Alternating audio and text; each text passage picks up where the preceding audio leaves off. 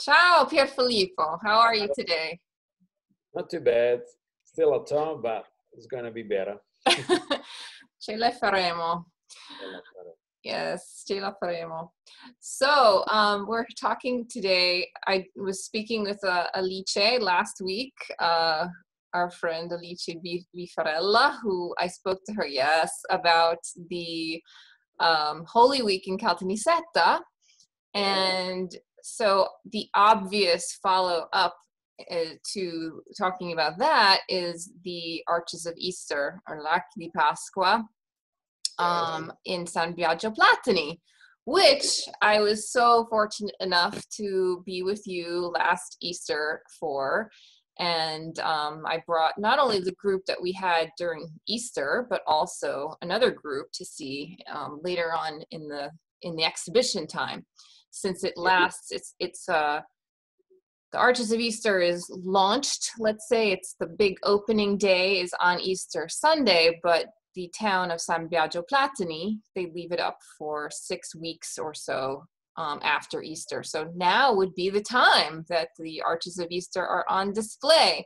So, so tell me about your relationship with San Biagio Platani, and I want to hear more. Why is this close to your heart? This feast, this special occasion. As Italian start, allora. So I live in Sant'Angelo Muxaro. It's a very small village, but it's very close to San Biagio Platani. That is a little bit bigger respect of my village. I'm very close to people who stay in that village. First of all, because my son lived there. Giuseppe lived in San Biagio Platani, and also I have a lot of friends there. And sometimes for us who live in Sant'Angelo Muxaro, when we go around, sometimes it's been go to the next side of the river to drink and to eat something. So for us, actually for the two community, going up and down for the two places is very, very easy, very, very popular. Right, because just to give people's perspective, there are two hills basically, and from the hill that Sant'Angelo Muxaro is on, you can see the town of San Biagio Platani across the Platani River Valley. So you're obviously you're going to be curious about what's over there on that hill, right? So how many people? How large is the population of San Biagio Platani? Well, San Biagio now, I think is something like 2,500. Right, so it's bigger than Sant'Angelo Muxaro, which is 1,200 people. A little bit bigger, and all the villages inside of Sicily, and we have the problem about immigration. A lot of people in San Biagio, for example, they are working in Germany. But respect of the emigrated from Sant'Angelo Muxaro, a lot of people from San Biagio, they love to go up and down during the year.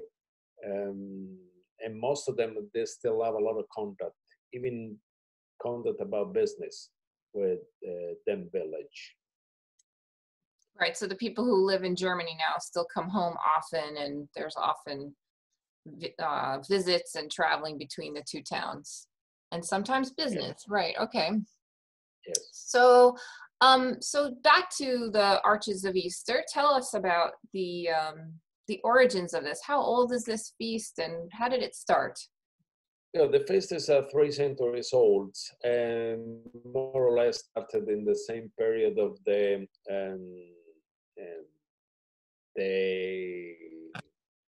foundation of the village.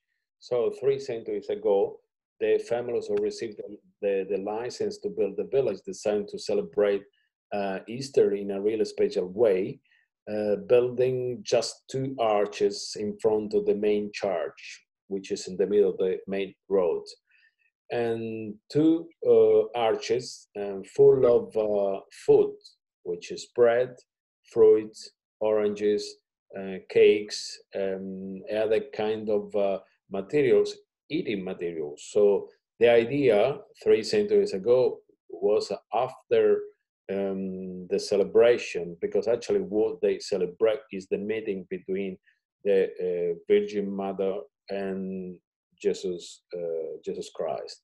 After the celebration, as after the procession, the idea was put down everything and offer to the poor, to the family who need some help in the village.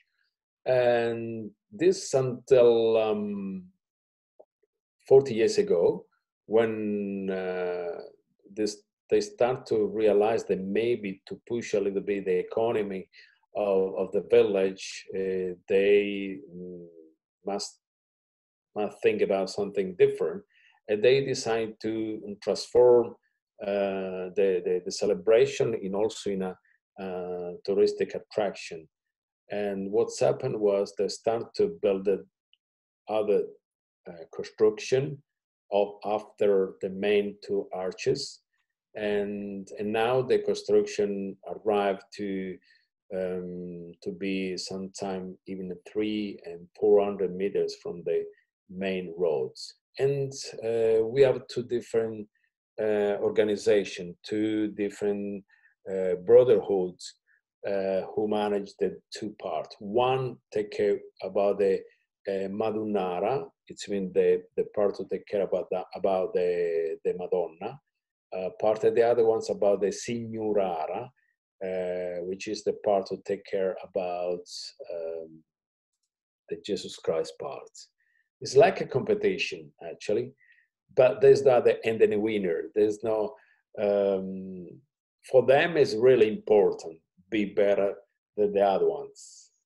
But there's no, at the end, any winner. But they are really close to the two brotherhoods. So if somebody was born in a family who take part in one of the two sides, there's no way to move to the other ones. Okay, so let me ask a couple of questions. So when they started this town 3 centuries ago, the main industry and economy of the town was agriculture, and I imagine still is, correct? Yes. What are the crops that they are focused on in San Biagio? Well, actually, they have is one of the main places in this area of Agrigento for the pistachio. And the difference between the other really famous area of Bronte that here is a family management. So there's no big land and big production. It's mean also that you have a really high quality of pistachio. In my opinion, not because I come from this area, is maybe the best pistachio we have in Sicily, because if you produce in a small quantity, maybe you can take care much better respect of places who plant 1,000 plants. Right. So also, in addition to pistachio, wheat as well is very important, correct? Yeah, wheat also is about 10 years that a lot of producers are going back to plant ancient wheat. So we have, well, in Sicily, we have more than 60 different kind of old grains, wheat.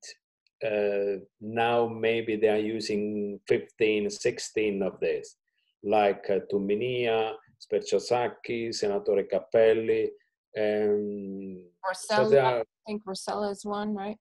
Rossella as well. Mm-hmm. So the point of I'm bringing this up is because wheat is very important to the town in terms of its economic success and economic force. So when they established the Archi di Pasqua, or the arches of the bread arches, which is the other name is the arches for the arches of Easter, having this display of bread and baking bread and sharing bread was part of the showing the wealth and the accomplishment of the people of the town. So that was part of the effort that was made on Easter, and also the fact that spring is coming and spring has arrived, right? That's also part of the. Well, in Sicily, there is an important, a really important connection between Easter and the bread. Even in other places of Sicily, we celebrate Easter in using a lot of bread, like salami. But in everywhere in Sicily, we do a particular kind of cake that we call cannellere. It's like just a bread. In the past, it was a regular bread, not sweet bread, with Mhm. an egg in the middle. And the idea was just to have together full lunch, bread and egg. So if you take away, if you work in a countryside, for example, just in one thing together, uh, just in one thing, you have the lunch, The which is loaf, bread. the loaf of bread with the egg baked into the loaf. Yes. Yes, And Italian Americans do this too for Easter. This is something that Italian Americans brought with them, that tradition. yeah. Um, so bread is such a central focus of this feast in terms of how they decorate the arches. And I'm just going to bring up another photo here of to get a sense of it. And you can see you were talking about, from this photo I have up, you can see the 300 to 400 meters. Where I took this photo was literally standing in front of the church to show the amount of people that we were part of this thing on Easter Sunday. And then you were talking about, you can see here that in the arch, this is the Jesus side, the risen Christ side, Yeah. and They use the red. right, this is all bread here, right? There's glazed bread, Yeah. that's the white, and then behind it are the round loaves that are very traditional. What are those called, those round loaves? They call this like a cake, the white one. They call marmorate. The marmorate is like a bread, sweet bread with some eggs on top, just the white of the egg on top. Right, the And egg white, that's how they make that yeah, glaze. and so maybe you can see they try to represent angels or plants, flowers, um, churches, other things. Mm-hmm. But this is, I think, Heaven. yes, the blue one is the part of the color of the Virgin Mary, Right, and the red one about the, the Jesus Christ. right. So here's the statue of Mary, and I have a really beautiful picture of Particular kind of styles because they can she move the hands and right, in to embrace. right, yes, Right, because this is what you were saying on Easter Sunday. What happens is that they embrace. That's the moment, the big moment of Easter Sunday is when the two embrace. Now, I think also important to point out is that Jesus has in his hand wheat. yes, it's the new one. Of course, in April it's still green, and so the must wait 1 month, sometimes 1 month and a half to be ready. So it's just to celebrate the day. So this is the moment they celebrate. Actually, we have two different processions because we have a procession with Jesus Christ and a procession with the Madonna. They meet each other, but the first meeting is not still a fest because the Madonna still have a black mant. And then there's an angel that touched down the black mant. It became a feast. They meet each other and the procession start together. Right. So here's the video that you made last year. Yeah. You can see them coming together. And here are some of the panels. Here's Jesus being brought in.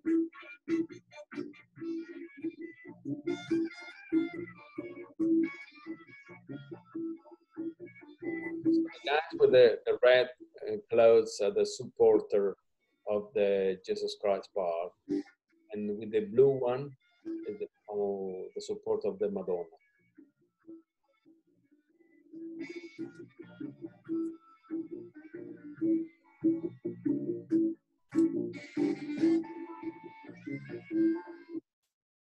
Okay, great. So,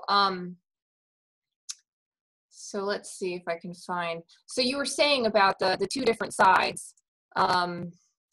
Here's some of the artwork again. Here we go. So here, talk about the two different brotherhoods and the sort of culture of this. Yeah, we have two different brotherhoods, you say. And of course, we have two artists that take care about the organization. In one of the part, which is the Madonna Brotherhood, we have Carmelo Navarra is an artist, a local artist, is a painter, but he also works in ceramics and other things. And in the other part, we have an architect, which is Alessandro. That of course help them to organize everything. They start already for the first meetings in January, and sometimes just the two artists, which is Carmelo and Alessandro, to try to realize what kind of designer or other things they wanna try, because everything change every year, so they don't use nothing for the last year. They have to change everything. And so in January, apart a few days of organization, they start already to work in some places that we call magazzini,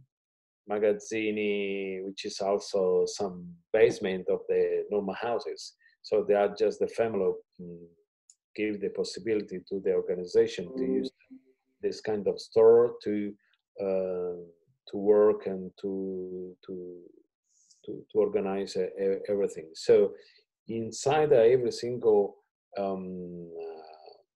brotherhoods, we have another small groups who take care about the bread, who take care about the canes, who take care about mosaics by cereals. So sometimes every single small group, they don't know nothing about what is going on the last days on the square. They are just the task to realize some mosaics, so they don't know what's going on about the bread. So even within their own brotherhood, there are different teams, and one team might not know what the other team is doing. Exactly. Well, and it's all very secretive. Between the two sides, it's very secretive, right? Well, in general, they try to keep everything secret until the last 10 days, 2 weeks. And so trying to imagine, they don't want to show to nobody what they are doing. Because they don't want to that the other part of realize what kind of material they are using. And for them, it's really important to keep secrets. Sometimes it's also they don't want any journalists to do photo or other things because they don't want to show what's going on. And until the last week, they try to keep secrets. So even when we go at the backstage during the week before Easter, because we used to organize a kind of visit like this, sometimes we love to get our guests the backstage to show them what's going on in every single place. They asked us to, if you want, you can do some photo, but please don't use on Facebook or other kind of social network, because for us, it's really important to keep secret until the last days. Until actually the last week, when they start to put everything in the square, and they work really hard for 10 days, 1 week to both of the two brotherhoods to organize all the decorations. So yeah, so that's one of the things that's very cool about when we get to come during this period, is that you take us to backstage, as you're saying. You get the insider view of how this works. So so there are different elements, right? I mean, obviously, I'm showing sort of pictures of all of these materials that they use to make this artwork. It comes from nature. It comes from the natural world. Yeah, everything comes from the nature, which is the main structure up by canes. And sometimes they use canes from different years to have different colors. Other kind of natural trees, like olives, or you say salice before? Weeping willow trees. Weeping willow tree. Yes.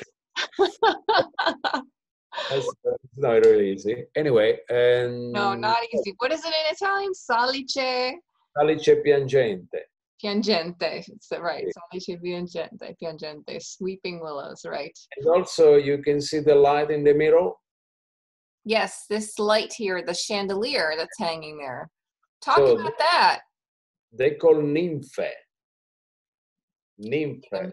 Nymphe, like nymphs. Nymphs. So try to imagine that there are just a group that take care about that. Even if they need hands from other groups, because they need somebody who do the flower like this. This is pasta. This is incredible. It's ziti. It's amazing to me. Called conchiglioni, a particular kind of pasta, and then we have other kind of beans. And dates too, right? There are some dates that are used, and from the palm trees. Maize, so right. There's a corn. Yes, corn. These are palms. What else? I have a couple other photos. I have so many amazing pictures of this. So the chandeliers are a whole team of people make chandeliers. So actually, one of the things that you told me about was this beautiful video. Maybe we'll play a little bit of this to show what it looks like at night. So you can visit at night. We actually was close to the sunrise. I think it was more or less 5:30 in April last year. My friend Ignazio loved to do a video like this. He's a video maker from Santa Elisabetta, and he was looking for a moment where nobody was there. And look, it's amazing. It's amazing. Look at it all lit up. It's absolutely beautiful. Yes. And to see it at night. During the night is incredible. So this is the main road. This is the Corso Umberto I. And of course, in the middle, we have the main church, and we have right and left the two development of the arches. This is the main church. Well, during the night is also a really interesting moment to visit, because change everything with the light, change everything. So sometime when we have a guest that stay around in our place in like Agriturismo Hotel, we suggest to go one day in the morning and one day in the night. Could be a good excuse to have a dinner, or just to take an ice cream or cannoli in a place in the main square. They have a good cannoli with ricotta. Well, in San Biagio Platani, there's one of the main producer of ricotta cream. They arrive also in US. You know better than me. Well, as I know, because on the cannoli crawl, you know, one of the places that I take my clients for the cannoli crawl in New York City is we have ricotta from San Biagio Platani, and I love talking about it. Yeah, the company is Spericotta from my friends Gino, and is also ready to organize with us a visit with your guest, and then it could be nice that what you organize in New York. Maybe when you arrived here, we can get our guests to visit the place where the ricotta come from. Yeah, I would love it. I would love it. And there's a lot of people who do the cannoli crawl and then come with me to Sicily, and vice versa. Well, this is a special moment because, you know, we have the problem with the virus, and I don't know what's going on now, but usually in this period, Spericotta manage something like 12,000 liters of milk per day. Right, because this is the high season for ricotta. This is the best time to have cannoli in Sicily. Is the spring. Also, what is really interesting, that even in August you can have a good cannoli if you produce the ricotta in this period. You can put in a freezer for 3 or 4 months. Right. If you put sugar, you can put in a freezer.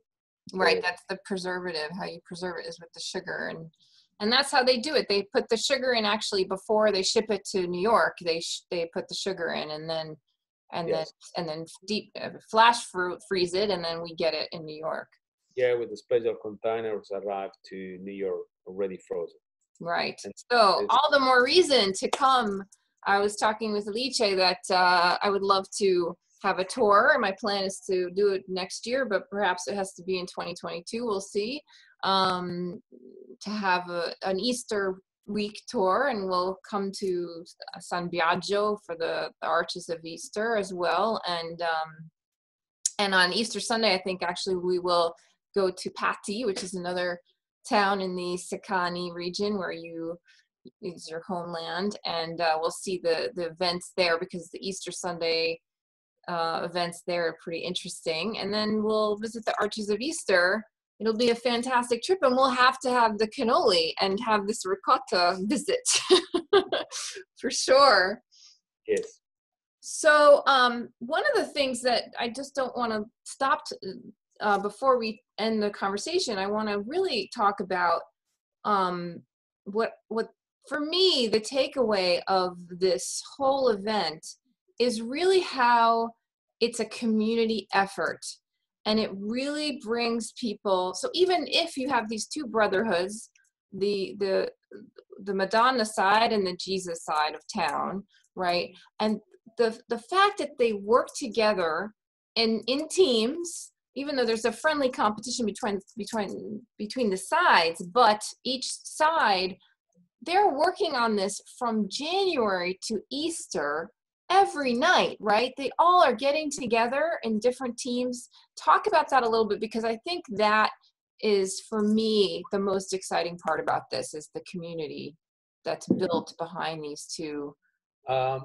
I think it's one of the most important thing about the fest, in my opinion. Maybe nobody can realize how it's important what's going on from January to the night before of Easter. But trying to imagine that our community spend every single night together in different places, working together, trying to imagine some places there are a long table with people from 3 or 4 years old until 90. So 3 or 4 generations that work together.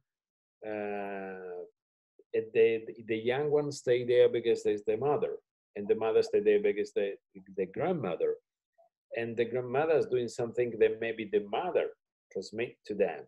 So it's something that go on for generation and generation. Right. What's really important now, that we was very close to lost the feast a few years ago, and now it's still on because the young one decide all together to dedicate again time to protect the celebration, the organization. So now in every single place where you go to visit the organization, they are young one, they don't want to lose the feast. It's really important, because if you think and talk around in Sicily about San Biagio Platani, it's, I mean, the place of Eastern Arch. It's the main feast we have in Sicily. Take 1 month and a half. So trying to imagine that sometime when we have a really good organization, touch something like 80,000 people who come here as a visitors. Right, throughout the 6 weeks. Right. Until a few years ago was just a local visitors, Sicilian visitors. They used to come here just for Sunday or for the weekend, and also during the week, schools, other things. Now it's about 6 or 4 years, they allow a tour operator like you, they realize that if you come in Sicily in that period, you can lose a so important appointment. And no, it's a fascinating event to see, and the symbolism behind all the breads and the work and the craftsmanship that goes into this. It's just so exciting to see and so unique. So I love sharing this with my clients. It's just absolutely unique. And then to have somebody like you who is so you're such an insider with the community there, it makes it so special as well. So, well, for us, it's like the same community, the other village, San Biagio Platani. That's why even in San Biagio, maybe you know that we start to, this year to have also some family dinner, even in San Biagio, and it's working very well. And I think I'm gonna push a little bit more because it's a really interesting community, really open. well, I look forward to coming back and seeing you and bringing some of our Experience Sicily guests, of course, to see you. Everyone raves about how awesome it is to spend the day with you, so, and all the things that they do with you. So I look forward to the next time I can be there. Not soon enough. So Actually, I don't know what's going on this year because I'm not really sure they don't do any more for this year the arts. Maybe in autumn or maybe in November could be interesting to do something because after the works like the main structures and other things like the bamboo, the canes, the other things was already ready. So now they have to finish the mosaics, other things. So I think they need 2-3 more weeks to finish everything. So maybe it could be the chance to see the arch in a completely different period. But this is especially here, so everything can happen. anything can happen, right? Let's hope. Let's hope that that we can enjoy it in the fall. That would be great. I will have a couple of tours if it's all possible to travel. I will be bringing people for sure. I know just from reading what I've been reading here, people are anxious to travel. They really want to get out there. So just like Rorita, your sister, I saw her post today on Facebook and she said, I can't wait to travel. So people who love to travel are very excited to do it when they have also a chance. because what is going to, in the south of Italy, the situation is very safe respect of the north. Maybe if we start to travel, if we can back to travel, Sicily could be one of the first destination because we don't have a lot of problem here. Right. It's also now it's about 40 days. They are still at home, and we want to arrive at the beginning of May in a safe situation. But until now, it's okay. Yes, well, that's the good news. It's going to be safe to be there for sure. Let's hope that people are attracted to Sicily because they know that it has something to offer them and it's going to be a easy place to travel. Yeah. Well, thank you so much for taking the time to talk to me about the Archi di Pane, the Archi di Pasqua. This is, I really hope that I can be back in Sicily with you to see this again very soon. It was my pleasure. Okay, Thank grazie you. mille. See you in Sicily as soon as possible. See you in Sicily.